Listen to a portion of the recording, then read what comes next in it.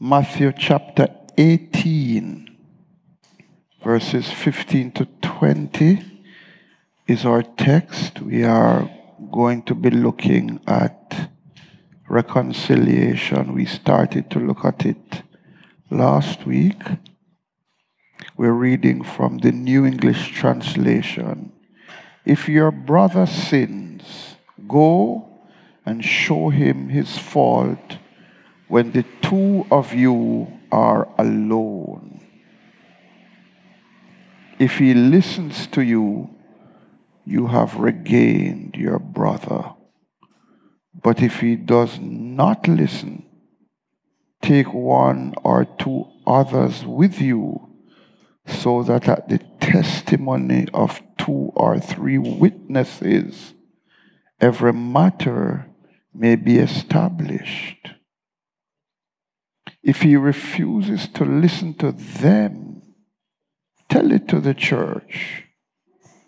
If he refuses to listen to the church, treat him like a Gentile or a tax collector. I tell you the truth, whatever you bind on earth will have been bound in heaven, and whatever you release on earth will have been released in heaven. Let me just say, we are not going to get to these verses this evening, but let me just say, verses 18, 19, and 20, which are often quoted by us, and we quote it with some amount of fervor. I want us to understand the context of the verses.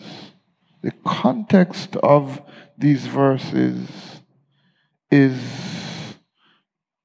how we work to reconcile each other and to exercise church discipline. Verse 19, again I tell you, if 2 of you on earth agree about whatever you will ask, my Father in heaven will do it for you. For where 2 or 3 are assembled in my name, I am there among them. These verses have to do with church discipline and the reconciling of a brother. That is their primary context.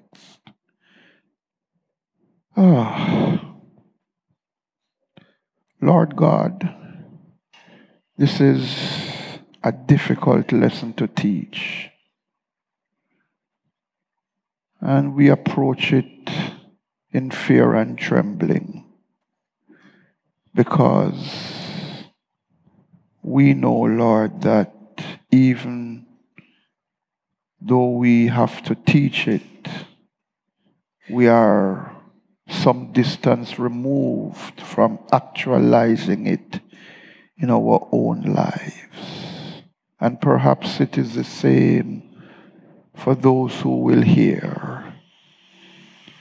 And it is difficult to teach because it goes against the grain of the flesh, the natural man, and of the opinion of the world. And there is more of the world in the church than there is of the church in the world. So help us this evening, Lord. We greatly need your help, and we cry out to you in the name of Jesus Christ. Amen. In our previous lesson, we briefly examined Matthew chapter 5, verses 17 to 24. In verses 23 to 24 of that passage, Jesus calls on the person who is the offender to take the initiative in the process of reconciling his or her brother or sister to himself or herself. In Matthew 18, 15 to 20, he urges the offender did party to make the first move. As we noted last week, both parties have an obligation to work for resolution when there has been a conflict.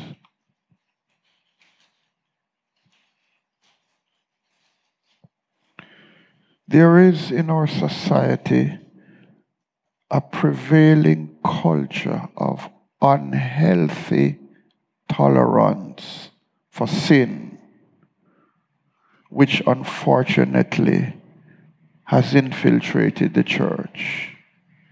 Many Christians believe that to judge any attitude or behavior as being sinful is to throw the first stone. They will misapply Jesus' statement in Matthew chapter 7 and verse 1, "Do not judge so that you will not be judged," to mean that believers should never disapprove of or correct the attitudes and actions of other believers. And we hear that. Don't judge me. The Bible says you mustn't judge.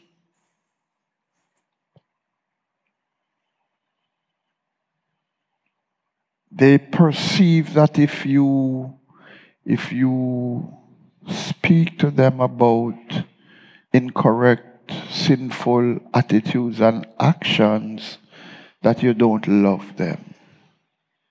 Because of this, many churches either accept or overlook gross violations of biblical commandments, especially as it relates to leaders.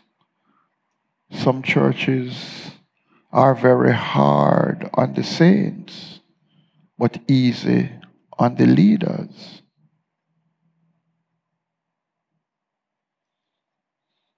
In his commentary on Matthew's Gospel, Stuart Weber provides the following excellent summary of the correct meaning of Jesus' words in Matthew 7:1.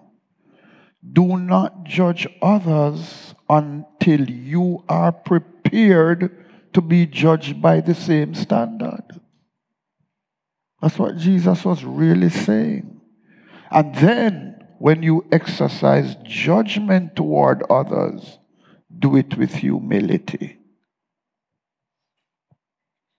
When Jesus said, "Do not judge so that you will not be judged," he was not saying that believers are never to evaluate the attitude and actions of others.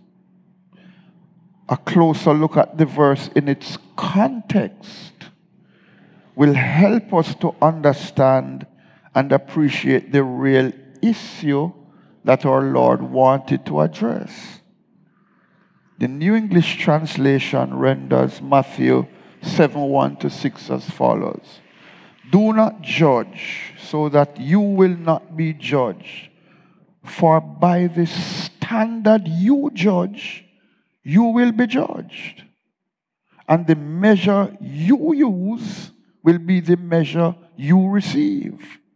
Why do you see the speck in your brother's eye, but fail to see the beam of wood in your own? Or how can you say to your brother, 'Let me remove the speck from your eye,' while there is a beam in your own? You hypocrite. First, remove the beam from your own eye, and then you can see clearly to remove the speck from your brother's eye." Look at verse 6. "Do not give what is holy to dogs, or throw your pearls before pigs. Otherwise, they will trample them under their feet and turn around and tear you to pieces. Now, how will you know who are the dogs and who are the pigs if you don't evaluate and judge them? You have to judge. But judge others, understanding that the same judgment is going to be used to judge you. Our Lord's teaching in this passage was primarily directed to believers, but the principle can be applied to anyone. Jesus does expect us to deal with the speck in our brother's or sister's eye in order to help him or her to get rid of it. He does expect us to do that. The purpose of judging someone else's sin is to help him or her to walk in victory. That's the purpose. Many professing Christians see church discipline as unloving, and many church leaders are afraid to practice it for fear of appearing merciless. Yet, refusing to apply church discipline in careful obedience to Scripture. You notice I have those kind of highlighted, in careful obedience to Scripture. Not just arbitrary discipline, but discipline in careful obedience to Scripture. Failure to apply church discipline is the most unloving and merciless thing the church can do. When the church does not deal with unrepentant people who have no shame or regret for their sinful attitudes and or actions, it either gives them the false assurance that they are in a state of salvation, or it causes them to become hardened and to persist in sin.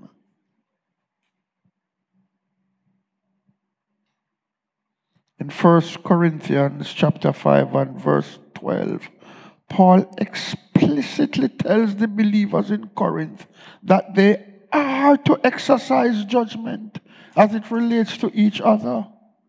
He says, "For what do I have to do with judging those outside? Are you not to judge those inside?" He says, I'm not called upon to judge people who are not saved. We are called upon to judge those who are in the church.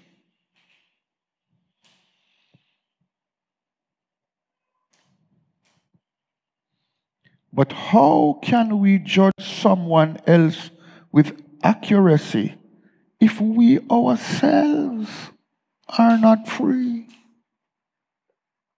Before judging our erring brothers and sisters, we must first look honestly at our own lives and exercise the same judgment toward ourselves.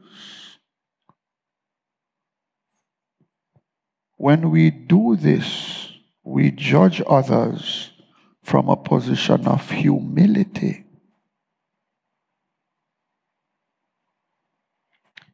A faithful servant of God will evaluate himself or herself as accurately as he or she evaluates others.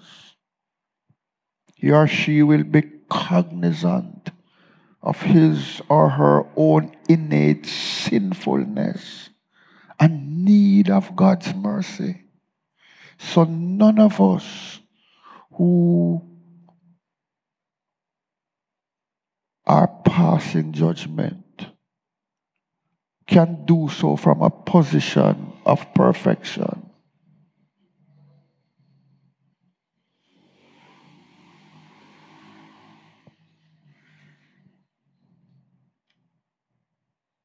He or she will therefore have no reason to consider himself or herself better than others, but will follow Paul's words to the Philippians.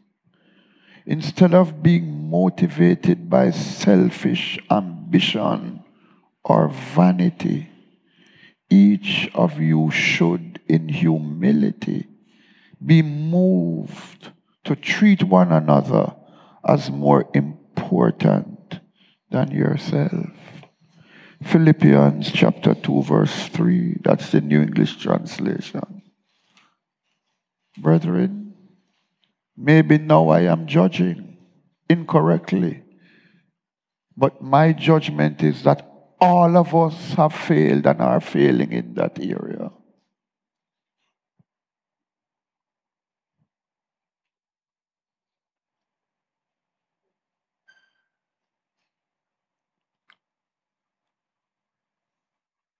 I don't think, well, I don't know of myself praying and not asking the Lord to forgive me of my pride and arrogance. And sometimes I just watch the interaction of persons and I know that we think of ourselves more highly than the person we are dealing with, or we would never speak to them like that. We could never.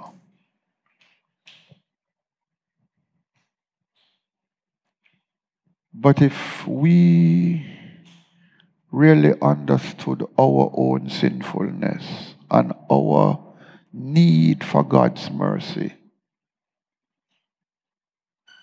we could never think of ourselves more highly than we ought.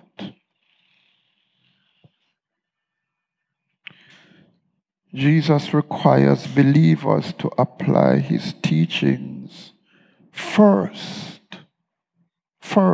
to themselves and then to others.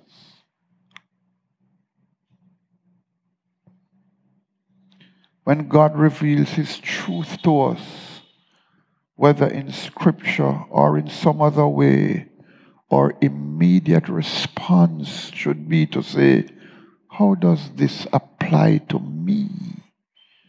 How do I appropriate this truth to my own life?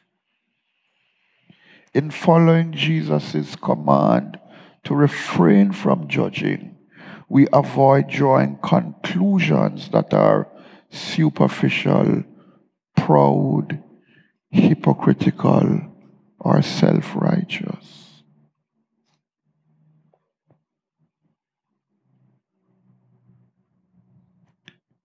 Brothers and sisters, while church discipline is neither an easy nor pleasant exercise, the Word of God clearly teaches its importance.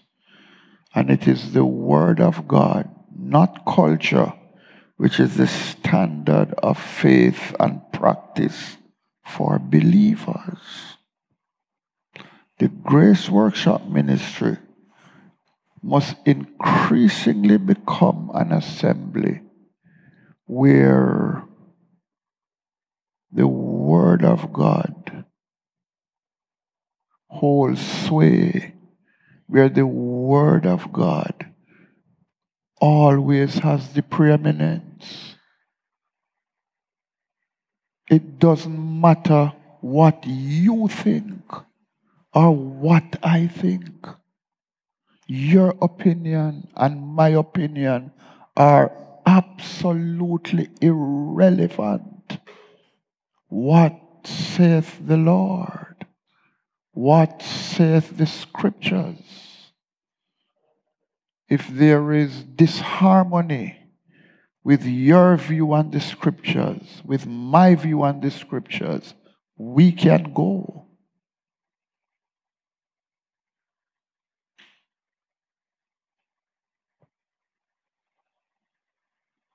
Our opinion has to be set aside and we bow to the authority of Scripture.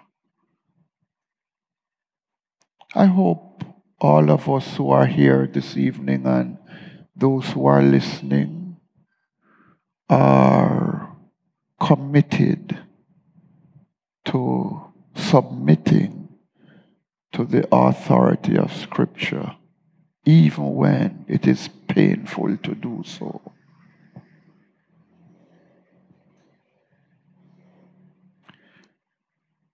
Serious church theologians regard church disciplines as one of the marks of an authentic New Testament church.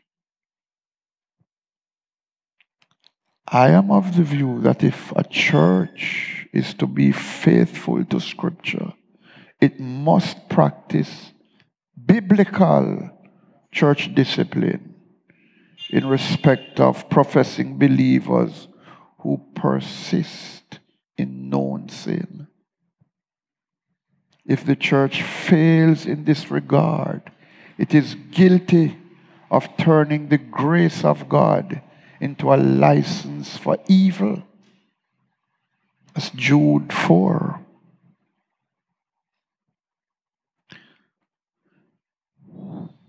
I told you that it's a very difficult lesson to teach, right? Difficult to teach and quite possibly difficult to hear.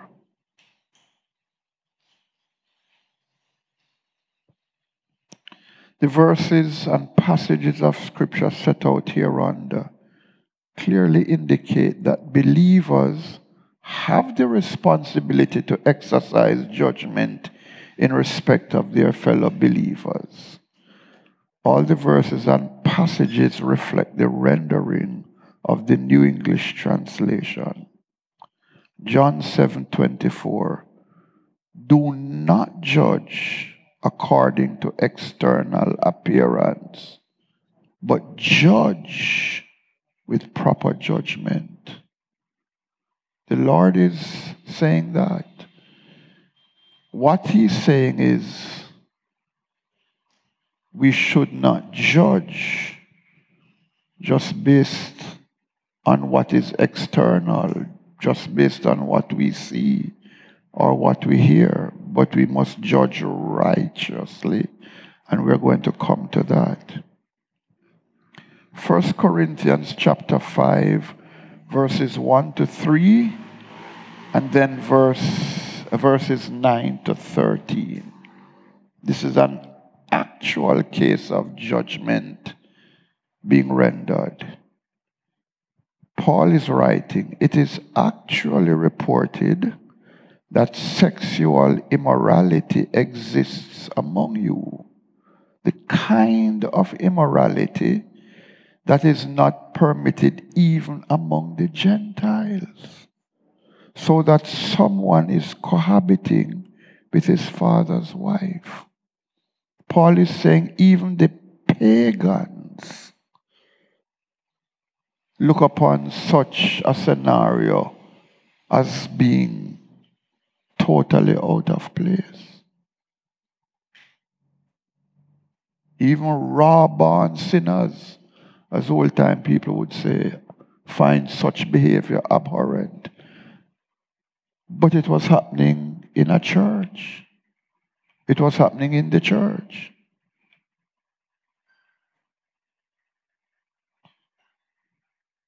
You realize that worse sins can be committed in a church than even what is committed in the world.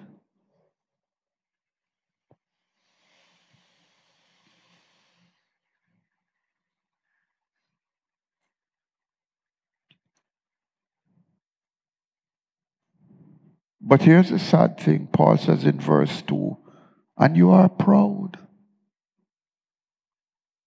You are proud. Shouldn't you have been deeply sorrowful instead? And remove the one who did this from among you.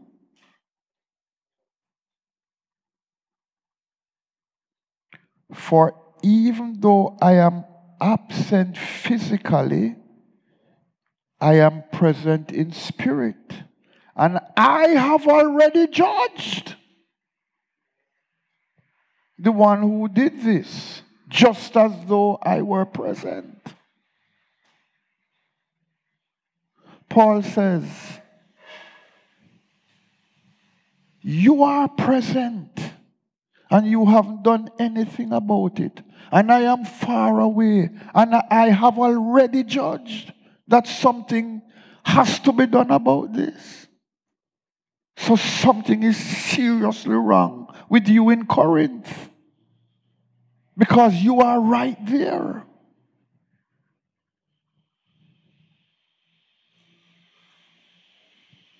When you gather together in the name of our Lord Jesus, and I am with you in spirit along with the power of our Lord Jesus. Remember that I told you the context of that verse, where 2 or 3 are gathered together. There am I, that it had to do with church discipline. Do you see it here, brethren? It's not a verse to be just quoted willy-nilly, you know. Oh, where 2 or 3 are gathered together, there am I in the midst to bless. Well, the Lord didn't even say I'm there in the midst to bless.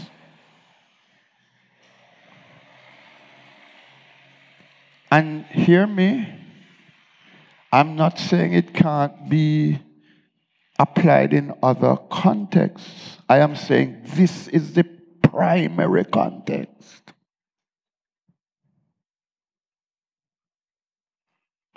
Paul says, when you gather together, the next time you gather together in the name of our Lord Jesus, and I am with you in spirit, along with the power of our Lord Jesus, whatsoever you bind on earth will already be bound in heaven. This is the context. Hand this man over to Satan for the destruction of the flesh, so that his spirit may be saved in the day of the Lord. Paul is still treating this man as a believer, you know, even though his action is worse than a pagan. Paul is saying, my judgment is that this man be handed over to Satan so that his body will be destroyed. Because that is the only way that his spirit will be saved.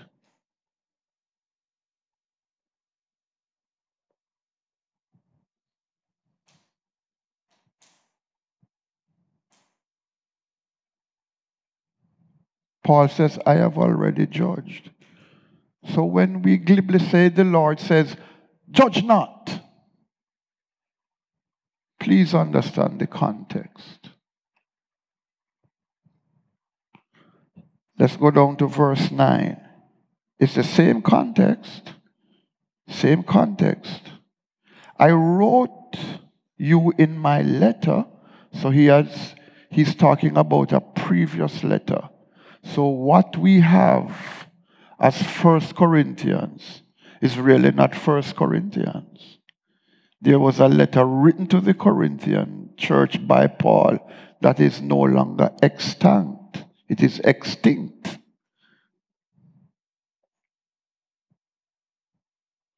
I wrote you in my letter not to associate with sexually immoral people. In no way did I mean the immoral people of this world, or the greedy and swindlers and idolaters, since you would then have to go out of the world. This is, remember earlier, where we quoted Paul as saying, I can't judge those outside. So he's saying, if I told you not to associate with sexually immoral people, I couldn't be talking about those who are in the world. Because you'd have to give up your job because you work with those kind of people. You live in the same community with those type of people. But now, I am writing to you not to associate with anyone who calls himself a Christian who is sexually immoral or greedy. Greedy, you know.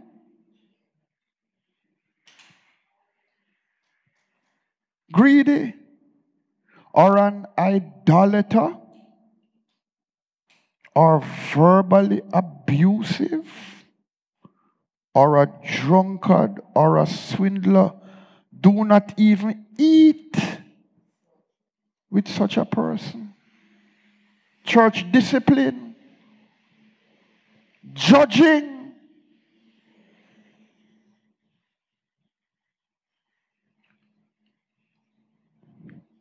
Have you gotten a little appreciation of what is the measuring rod that we should use to judge?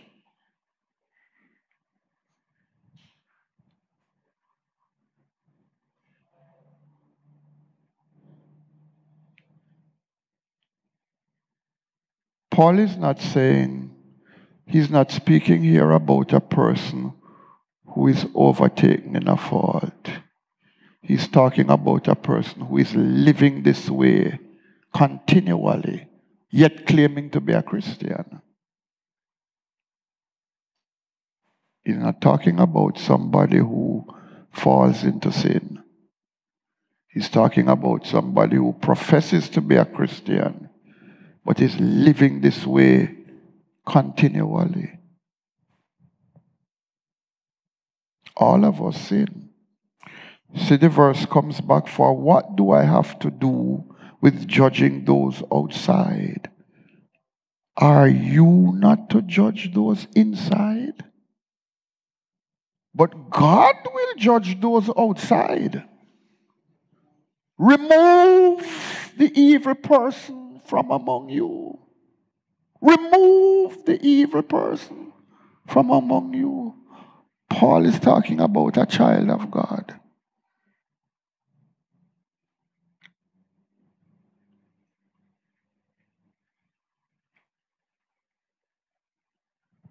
Difficult lesson to teach.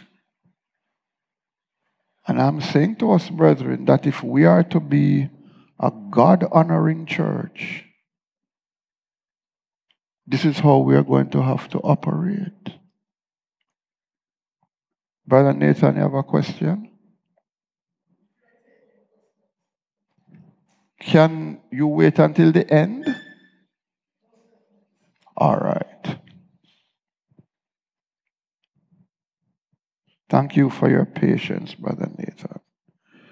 1 Corinthians 6, 1-6.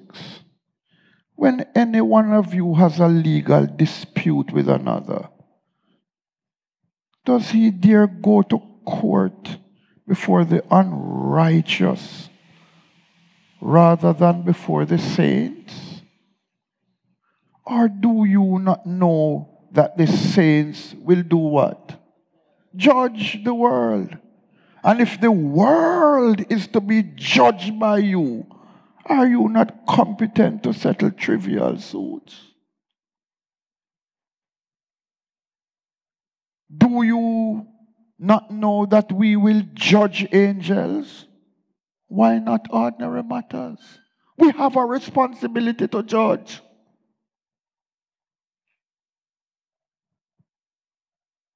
So, if you have ordinary lawsuits, do you appoint as judges those who have no standing in the church? I say this to your shame. Is there no one among you wise enough to settle disputes between fellow Christians? Instead, does a Christian sue a Christian and do this before unbelievers?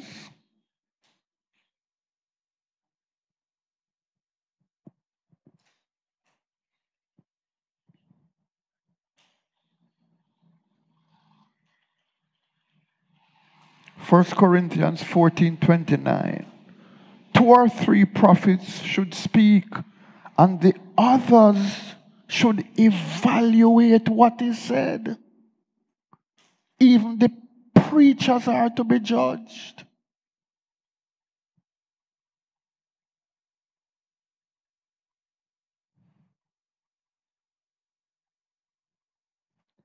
And for us to properly evaluate what is preached to us and what is taught to us, we must know the word.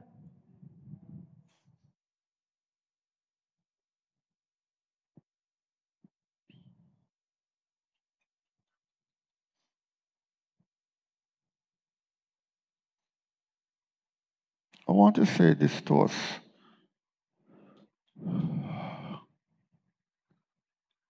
Some of us are fascinated by preachers and teachers who are teaching falsely. And brothers and sisters, one of the great negative effects of false doctrine is that over time, if you listen to false doctrine long enough, it impairs your ability to understand true doctrine. Some of you need to stop listening to some of the persons you are listening to.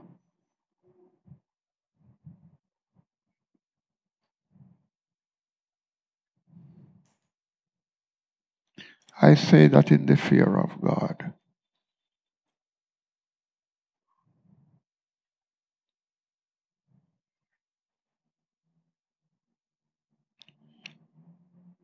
There's a little joke I tell sometimes of a pastor who said to one of the members of the church, a lady, he said to her, I notice that whenever I am preaching, you are sleeping.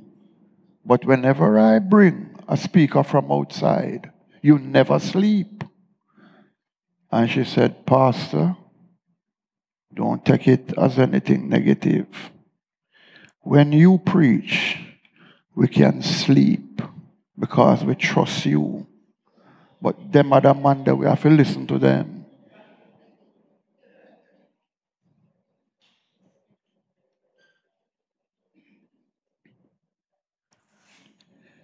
In Matthew 18:15-20, the reconciliation of believers is dealt with under the theme of church discipline. Still reconciliation, but it is dealt with under the theme of church discipline. The scriptures outline 5 steps that are to be taken as it relates to the disciplining of a professing believer. We shall briefly consider these steps. We will only be able to consider step 1 this evening. Step 1 is a private meeting. Let's all say a private meeting. What is step 1? What is step 1, brethren? Covering this step is going to show all of us how wrongly we have operated, including myself. If your brother sins, go and show him his fault when the 2 of you are alone. When the 2 of you are alone. If he listens to you, you have regained your brother. In the first place, in the first place, in the first place, in the first place, in the first place, in the first place, a believer who has a conflict with another believer is called to address the matter with the other person personally. If we have been offended by a brother or a sister, or if we are aware that a brother or a sister is involved in sinful activity, we are to go and confront the individual directly.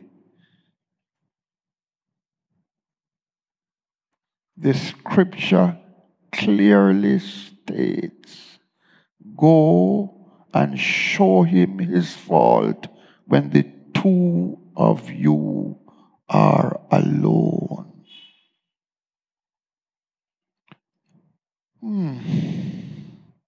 To act quietly and privately when confronting another believer concerning his or her offense is not less important than it would be if we were the one who had committed the offense and were being confronted.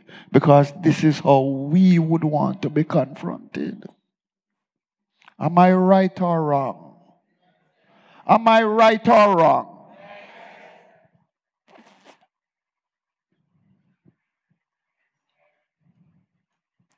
We must bear in mind that the person we are meeting with is a brother. Jesus says, if your brother sins,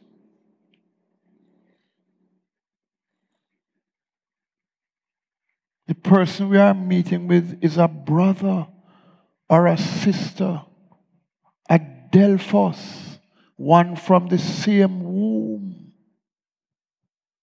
someone who is precious to the Lord and should be precious to us also.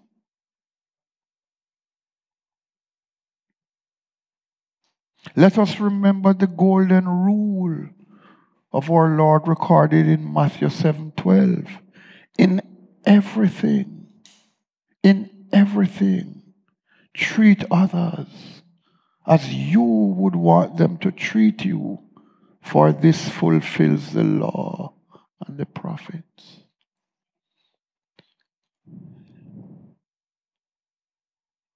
Brothers and sisters, do you see that Christianity is impossible to live unless we are filled by the Spirit of God? When matters are handled privately, misunderstandings can be addressed. And there is great potential for the other person to respond positively. In addition, a private meeting helps to avoid the problem of gossip that can occur when a matter is taken to others instead of to the person involved. But the flesh, the natural man, loves gossip.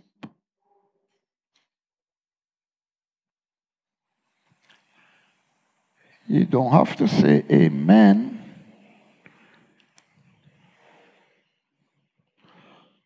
Hear me, beloved. Our objective in meeting with the offending party is not to set him or her straight or to get things off our chest.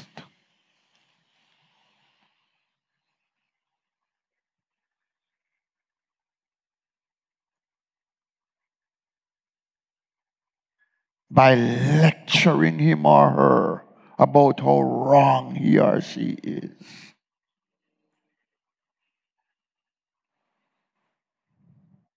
Our aim is to get him or her to listen to us so as to win him or her back to the Lord. That's the attitude with which we should go. We're not going to settle a score.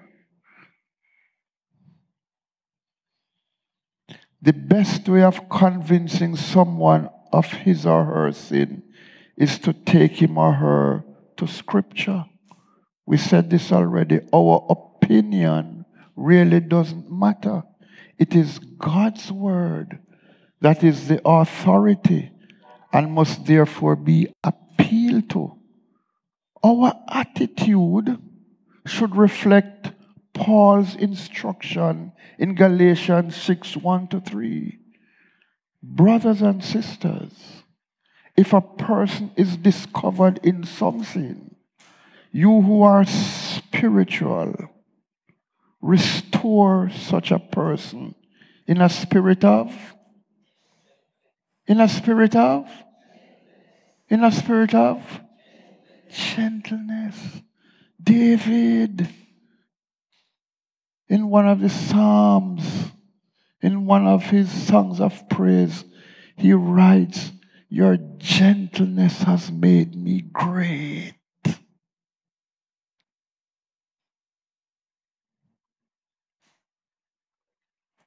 Pay close attention to yourselves so that you are not tempted to. See, what Paul is saying reflects what Jesus said. The same measure you meet is going to be measured to you to consider your own selves. You who are spiritual. Brethren, isn't it strange that when we are wrong, we want people to deal with us tenderly? But when others are wrong, we come to them and we are going to deal with them.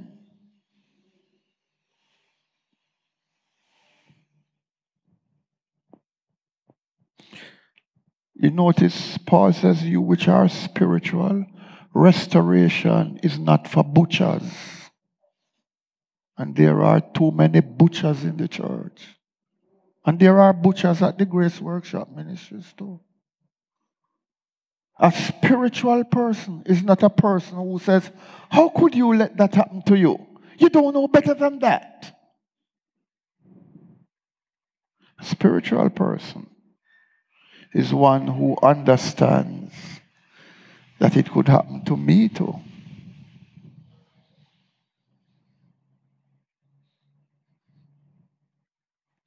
Carry one another's burdens. Carry one another's burdens. And in this way you will fulfill the law of Christ. For if anyone thinks he is something when he is nothing, the word nothing is made up of two words, no and thing. Nothing, he deceives himself. If you think that this couldn't happen to you, you are a fool. You are living in deceit. You are deceiving yourself. If you think you are bigger than the person who has sinned or better, and you can't work with them to help in the restoration process, you think too much of yourself. I think too much of myself. Our Lord says that if we have been offended or have knowledge of our brothers or sisters' sin, then we, not the pastor or anyone else, are the ones to go to him or her.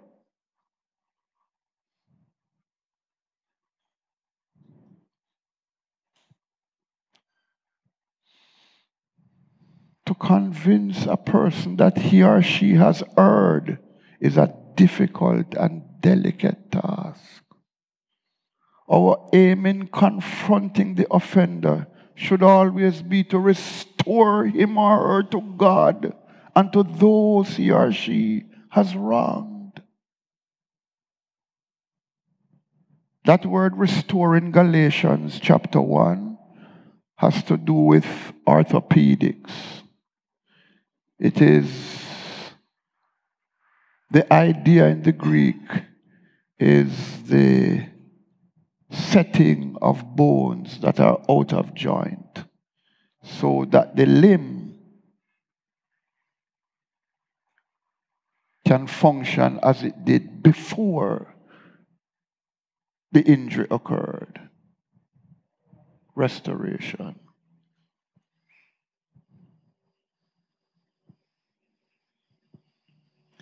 While we should pray before we go to confront our brother or sister, we should not call several persons to have them pray about the matter. That is usually just an excuse to spread gossip. All of us have been guilty of that. Of course, we may need to seek confidential counsel from mature believers, but we should limit it to 2 persons at the most. The offending brother or sister will probably be more likely to acknowledge his or her fault in a private setting than if he or she is approached initially by several persons. In a private meeting, the matter may be dealt with without anyone else ever having to know about it. It is important for us to acknowledge, however, that there are cases in which discipline should not begin with private admonition. Public sins should be dealt with publicly, as Paul shows us in 1 Corinthians chapter 5. And Lord willing, we will deal with that next week. When we are going to confront a brother or a sister, we should ensure that we are properly apprised of the facts.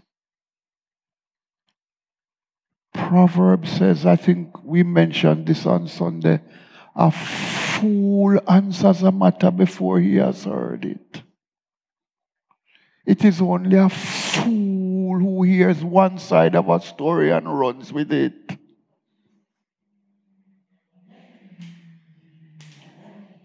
Usually what happens to us is that the person who comes to us to offload is a good friend of ours.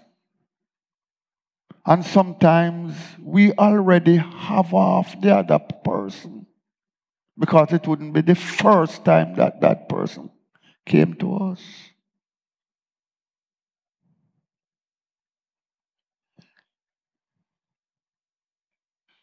Brethren, you see,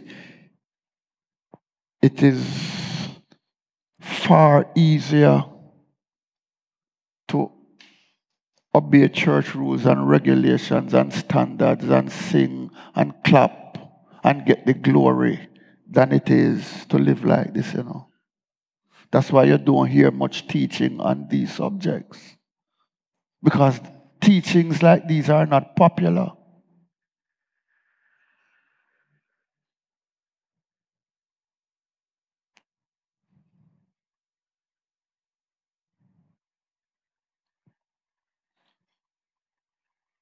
Don't just run with one side and go and confront somebody.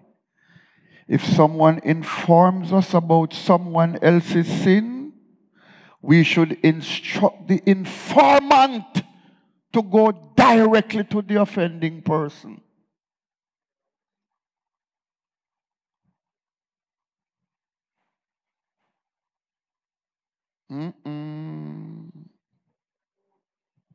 We should never confront anyone on the basis of hearsay or gossip unless we are going to ascertain the facts.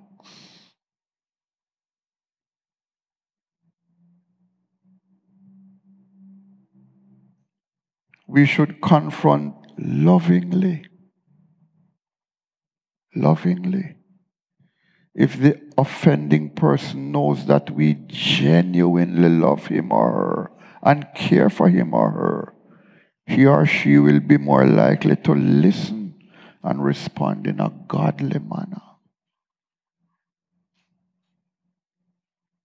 Brothers and sisters, we should not understand our Lord's instruction in verse 15 as a command to confront our brother or sister with every sin that they may commit against us.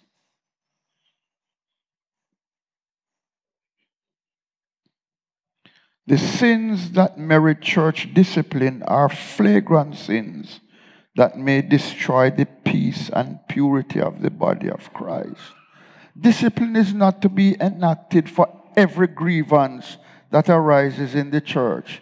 There are some things that we can overlook and take to the Lord in prayer. The Bible says that we should bear with one another and be long-suffering toward each other. 1 Peter 4:8 speaks of the love that covers a multitude of sins. Yet clearly, there are some things that we cannot suffer for long without addressing them. Something just came to my mind. I hope that I can find it.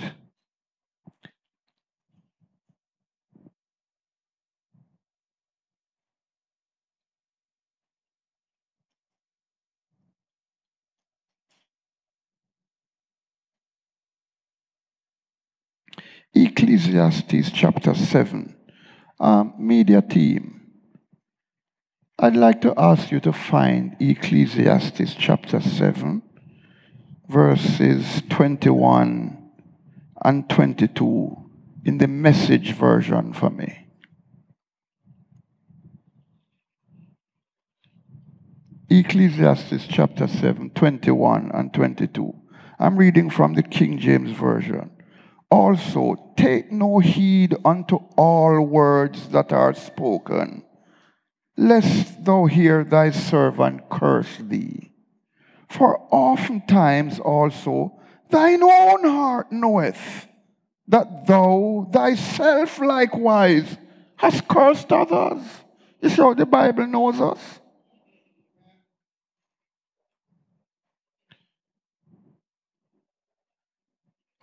Lady Christine, could you provide a mic for Sister Kim and let her just read that?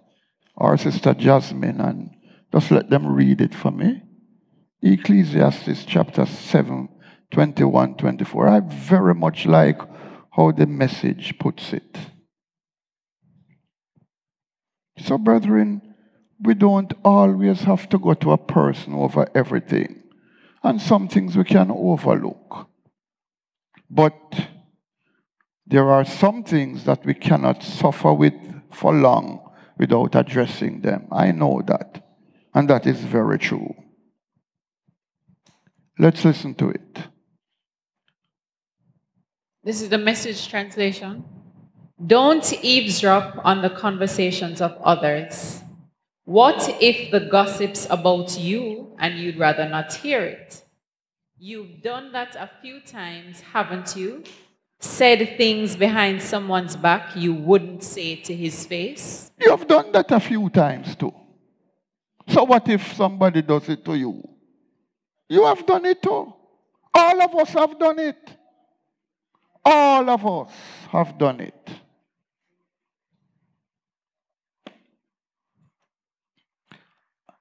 You see, that's why I know the Bible is the Word of God, you know. Because when you come to the Bible thinking you are going to find out about the Bible, you realize that the Bible knows you.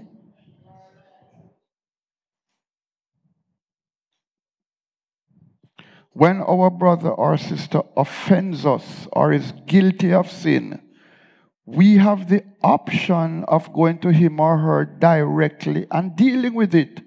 Or we can decide to deal with the situation under Christian long-suffering and bearing with one another.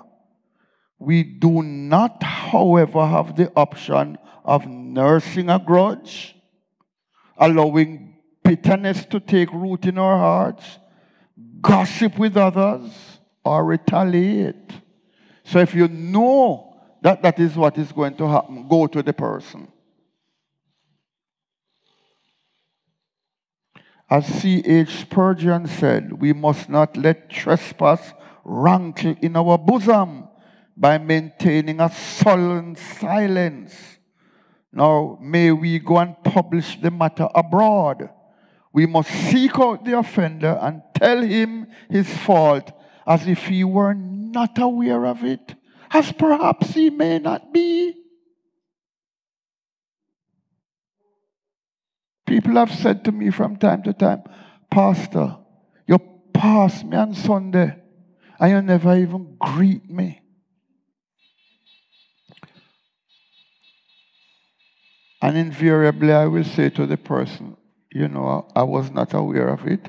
I'm so sorry. And sometimes I will say, you see, when I'm at church on Sunday, there are so many things that are going through my mind at the same time that it will happen to me from time to time. But if it happens to me, please forgive me. If it happens to me with you.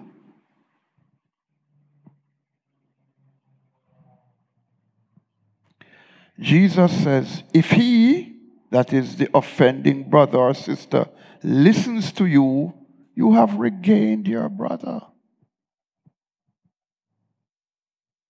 If the offending person listens to you and repents, the discipline process may stop there.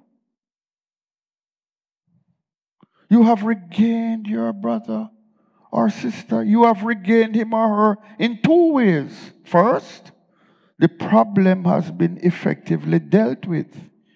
He or she acknowledges his or her sin and asks for forgiveness both from the Lord and you. Perhaps you may discover that he or she was not entirely wrong and that you were not entirely right. Has that ever happened to you?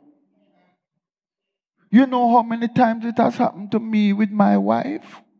When I go to confront her and she explains, no, me wrong. And me go hot, you know. And then now when she explains, me feel like a dozen dog.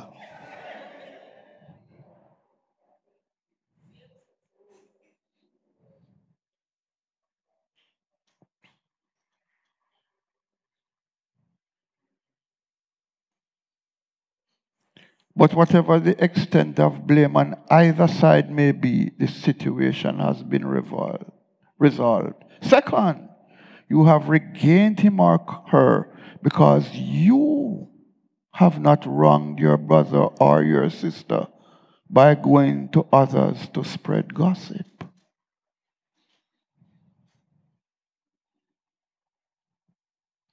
In James 5:19 to 20, James writes, my brothers and sisters, if anyone among you wanders from the truth and someone turns him back, he should know that the one who turns a sinner back from his wandering path will save that person's soul from death and will cover a multitude of sins. Lord willing, we will continue our examination of Matthew 18:15 to 20. Let's stand, brothers and sisters.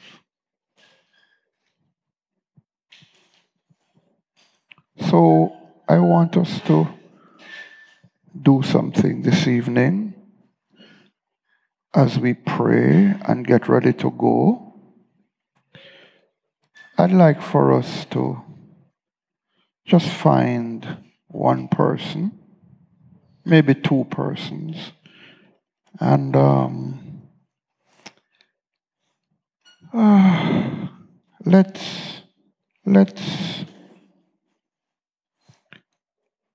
let's pray for each other.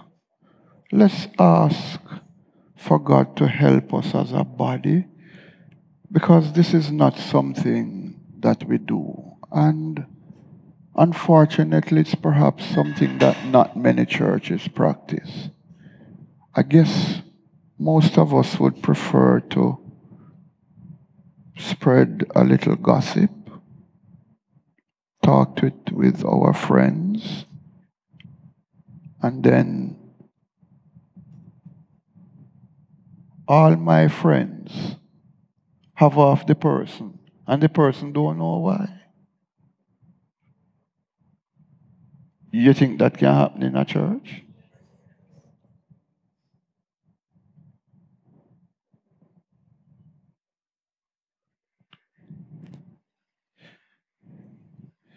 You know where all of this is coming from? Where these lessons that I'm teaching now are coming from. Blessed are the peacemakers, you know.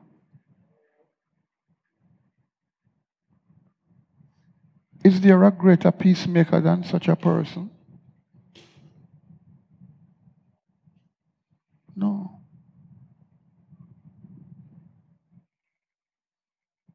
So we want to ask the Lord to help us and to examine our hearts, because here at the Grace Workshop we're grappling with hardcore Christianity, the biblical Christianity, not the little play one. And we are finding that we're not doing so well. We're not doing so well. Please, let's just pray for each other.